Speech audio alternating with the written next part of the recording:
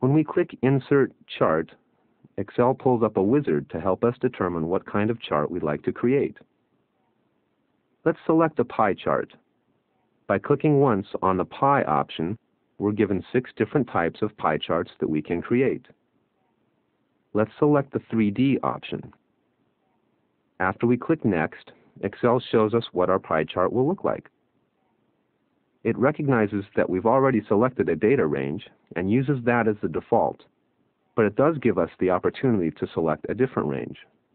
The third step in the wizard prompts us for a title, as well as offering tabs to move the legend and display other labels. Let's call this chart Revenue by Region. Also, note how when we change the location of the legend, Excel automatically updates our view.